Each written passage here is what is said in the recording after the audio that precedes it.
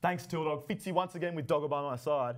So I'm not even big now? I'll tell you what, the weather's warming up, the flowers are starting to bloom, nature is really getting ready to put on my favourite season. Yes, there is something truly romantic and beautiful That's about right, it's cricket season. I'll tell you what, Big Dog, I've been tampering with my balls all winter waiting for this moment.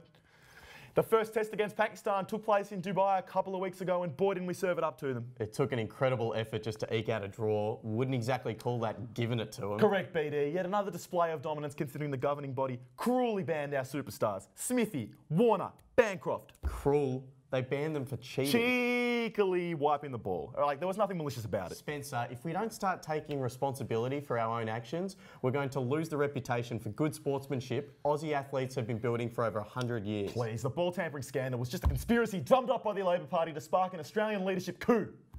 Look it up. The suspensions paved way for Aaron Finch, Travis Head and Marnus Labuschagne to make their test debuts.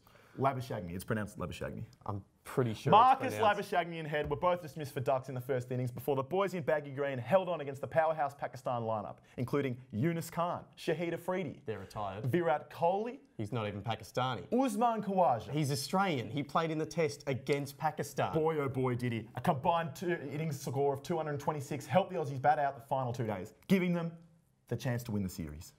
The crowd went wild. That's all from us, Matilda. Back to you.